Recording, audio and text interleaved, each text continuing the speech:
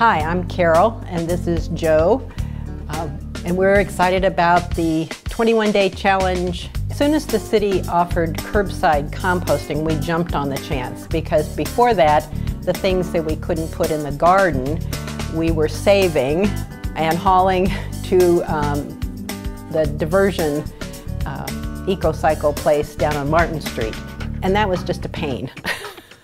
So when the 21-day challenge came along, it was like, okay, we're already composting, what else is there to do?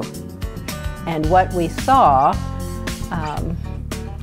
what we had left after we recycled and composted was plastic.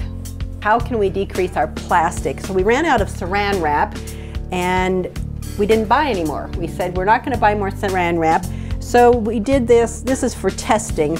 It's a beeswax impregnated cloth. This is a plate of cookies that instead of putting saran wrap over them, we use this reusable, and these are washable.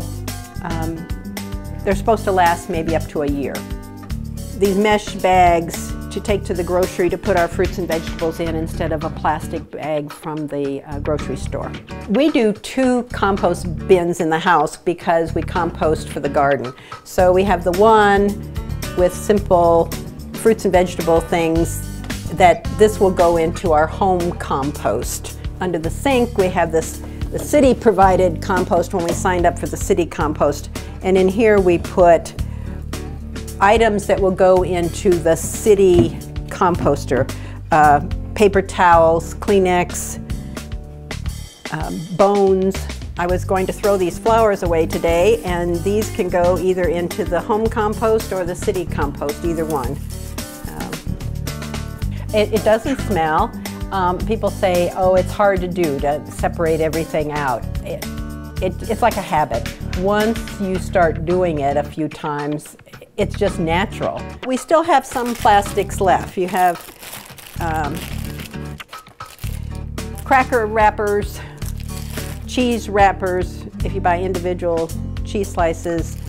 Most of our products come in some sort of plastic bag. So I'm not sure what we do about that, except trying to get companies to make these things compostable.